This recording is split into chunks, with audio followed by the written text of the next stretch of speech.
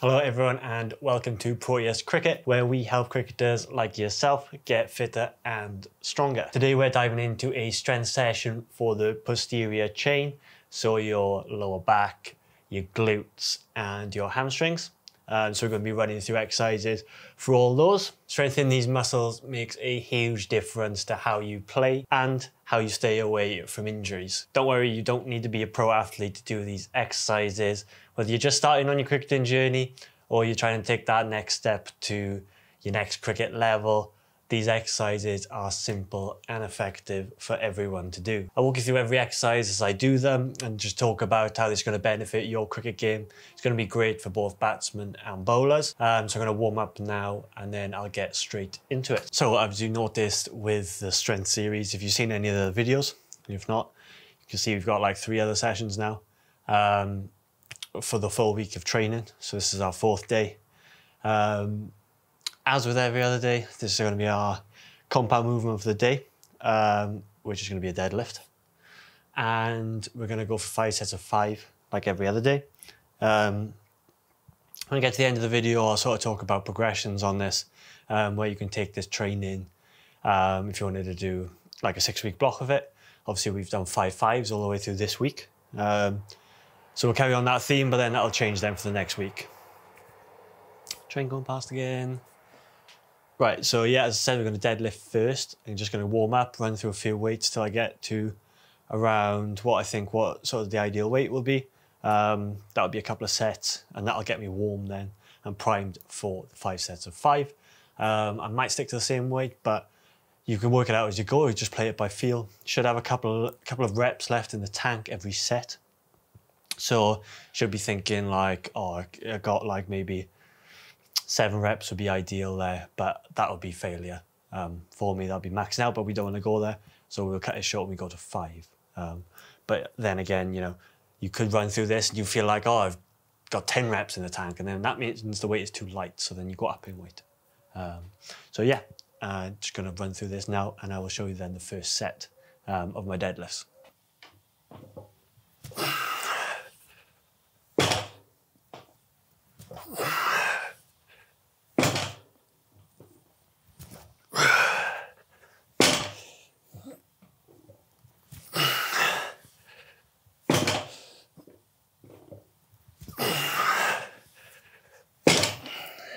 Right, so that was all right. So that was 120 for my first set of 5. Felt all right actually. I may need to go up a bit in weight, but you can take that as you go, especially if you're your first session. Like you start going through your 5s, you feel like it's too light, it's too heavy, you can change as you go. Incredibly out of breath, obviously.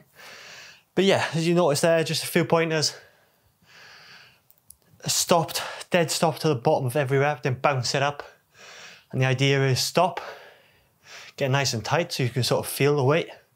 It's like if you so when you set up, it's like if you're nearly sort of pulling the bar off the floor. That's sort of where you want to start. So you're not loose, you want to be tight before you start going. So yeah, reset after every rep. Don't bounce it off the floor, and fast and explosive on the way up. So those are the main things with the deadlift.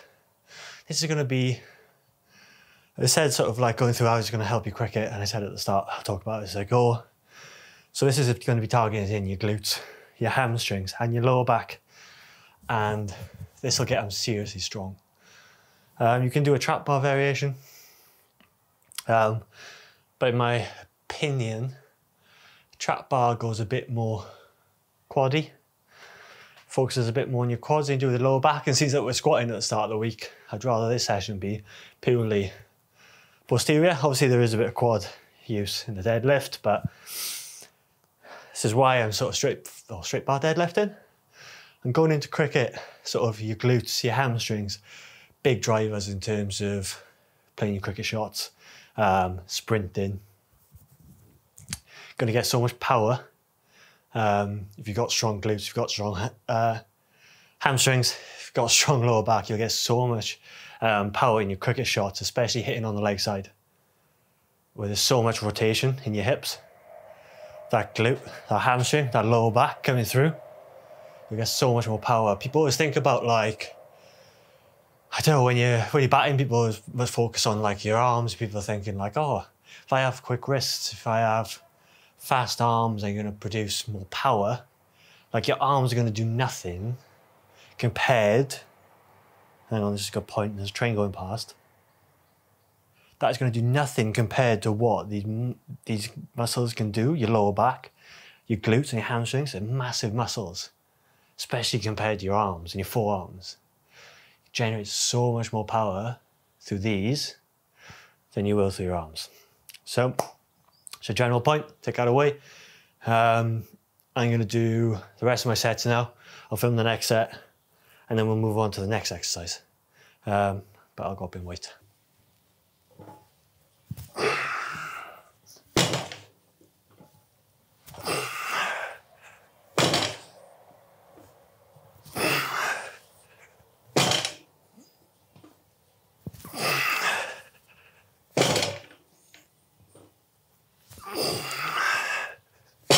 So that was our main sort of compound movement out the way, done. Our deadlifts. So next up we're going to do a single leg RDL so I do these probably a touch different to what you've seen. So you normally see people lift their back leg. So I'll show you a bit of a setup now before I get started. I'll talk you through it. I tend to not lift my back leg just for the pure reason of I don't want this. Sometimes I feel like when you do a single leg RDL, you're just looking for your balance half the time. So through this variation, we'll use our back leg just as a bit of a prop, so we don't fall over, don't fall side to side. That means the focus can then stay on our hamstrings and our glutes and developing that, because that is the main aim and that's where we're doing this.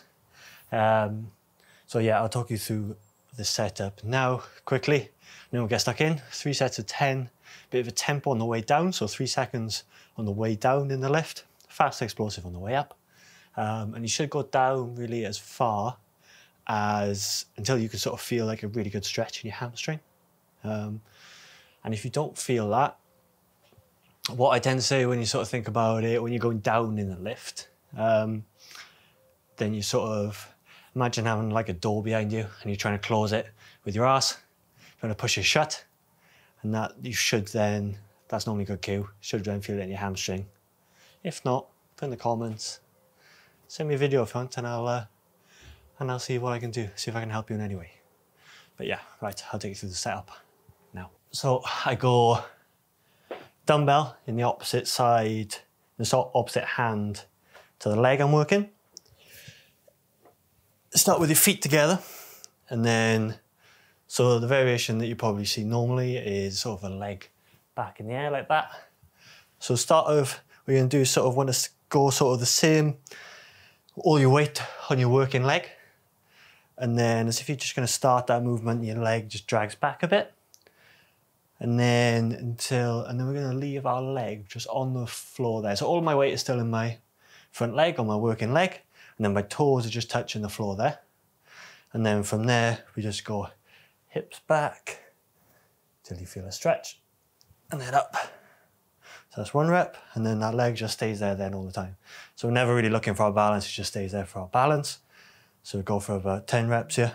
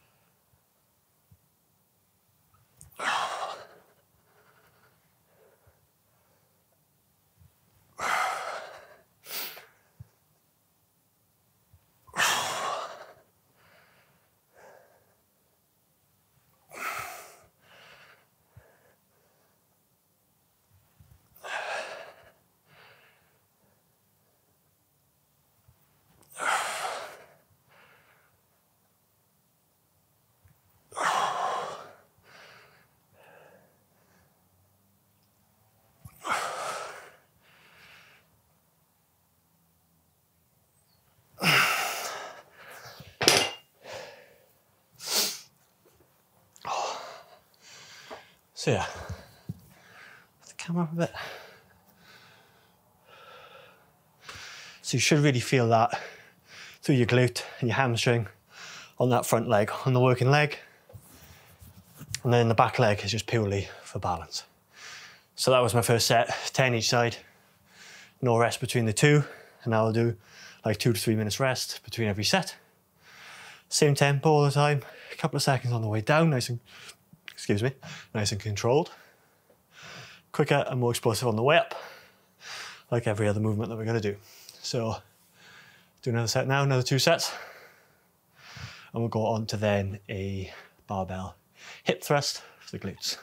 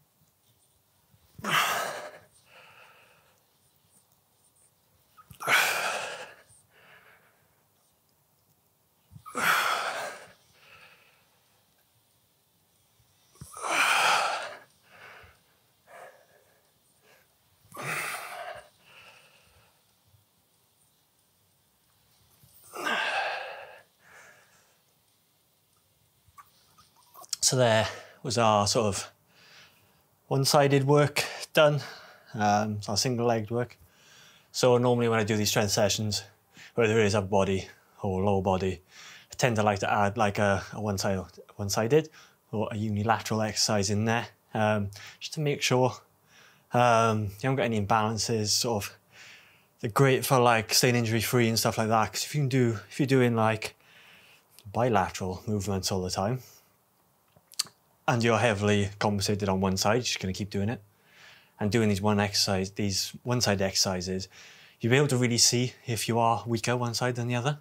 I'm now fairly well balanced, and I can feel it. You know, reps and weight are normally the same either side. But if you are doing it and you feel you are heavily one-sided, say, go with the weaker side first, and then go to where you think is sufficient, where you're like working towards that failure in terms of that weight, and then do the same on the other side. Don't go more reps, more weight on the other side. Keep it the same until you sort of find a balance. You'll come with weeks and weeks of this. You will get there and you'll balance out, and then you start increasing the weight. But don't go more weight, more reps on one side than the other. So yeah, next exercise now we're going to do a hip thrust or a glute bridge, a barbell hip thrust. You can do these with dumbbells if you find it a bit easier. This is probably the world's hardest exercise if I can get into, especially when you're using a bench. If you've got like a little box or something, it's a bit easier, but I've got a bench, that's all I have. But yeah, again, great exercise for the glutes and the hamstrings. And as we sort of went over before, in terms of these are massive power generators for your cricket, sprinting. So it's going to benefit all your areas of cricket. Quite a lot, actually. So yeah, great exercises. I'll go through this now, and then we'll go for one more exercise after this. I'll explain a bit. Seems maybe a bit more low volume, but I'll explain why sort of after we get through this exercise. So yeah, I'll get set up now.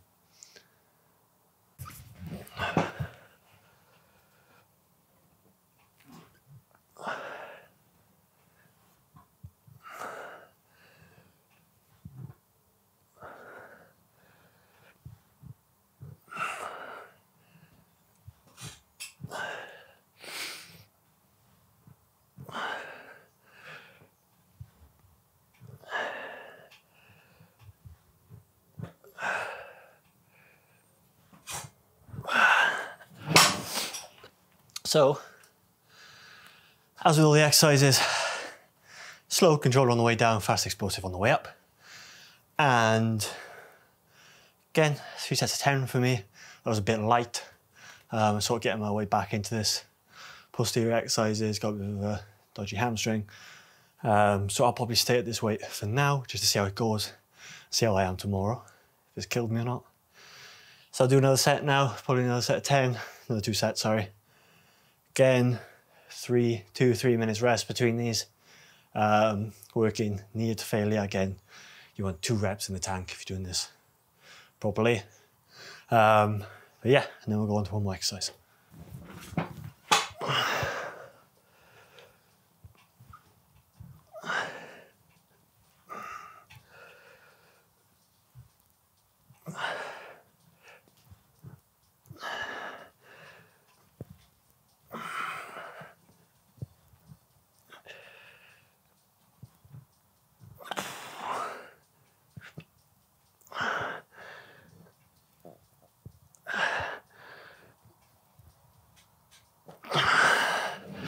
Right, so now this is going to be our last exercise.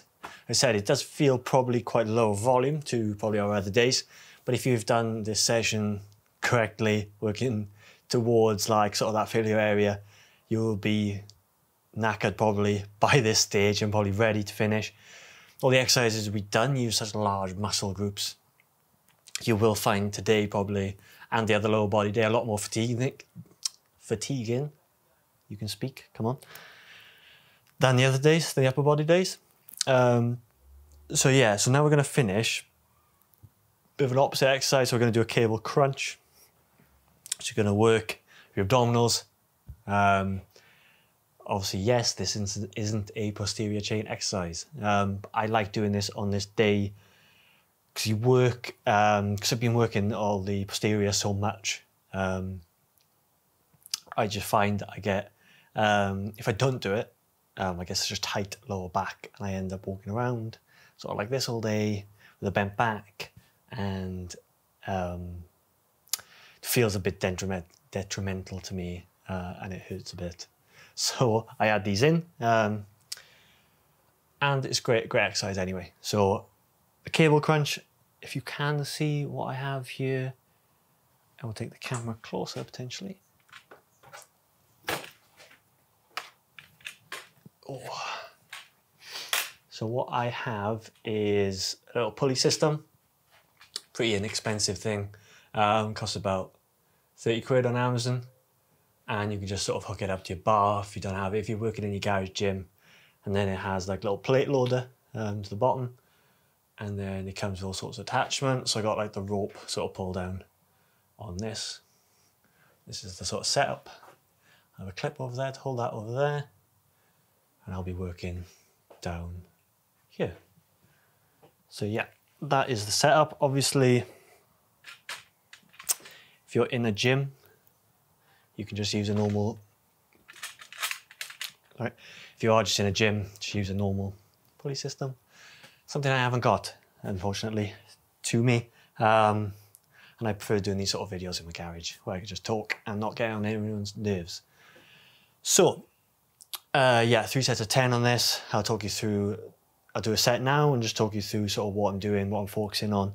But as with all the other exercises, slow and controlled on the way up, sort of fast and explosive on the way down.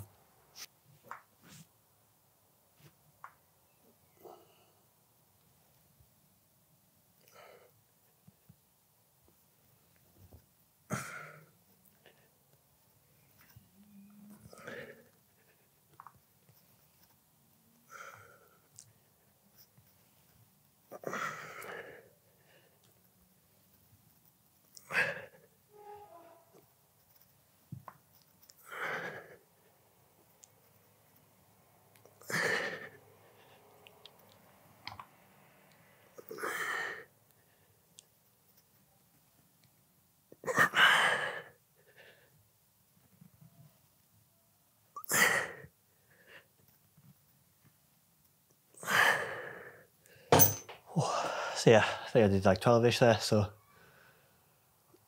working that range again, going close to failure, about 2 reps off. felt my arse coming towards my heels a bit much. I was in slightly wrong position. So what you're trying to look at is sort of, imagine this is your knee in here. So trying to keep that right angle. Is your arse up here, your feet down here.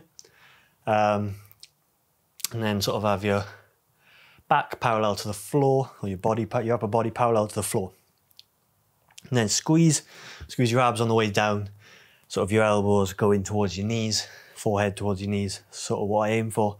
Obviously you'll just get to a stopping point where you can't go any further. And then slow and controlled on the way up. And what you actually want to get to, obviously you'll go back to parallel to the floor, but what you want to do is go a little bit further and get a slight arch in your lower back. You might think this is bad for you, but it is not, especially when training your abdominals through a full range of motion. Actually go back into a bit of what's called like spinal extension. So that is sort of your end range of motion, only a little bit. I can't remember the degree exactly to where you can go to, but only a little bit of an arch, because then your hips start coming into it, and then you sort of turn off your abdominals. So yeah, a little bit of an arch in the back is fine. So yeah, this is what we're going to finish on today. As I said, if you found this interesting at all, we've obviously done other days on this. We're now on our 4th day. So we've done 2 body days already and a lower body day. So go back and watch them if you're interested. And we got 1 more day, which is actually going to be a conditioning day. So this is all the gym work that we're going to have in our week of strength training. But we're going to have a conditioning session in there as well, because we always keep that in, because we want to keep our lungs in check for the whole off season. So yeah, if you enjoy it, obviously drop a comment if you have any questions about any of the exercises at all. And I'll see you in the next video.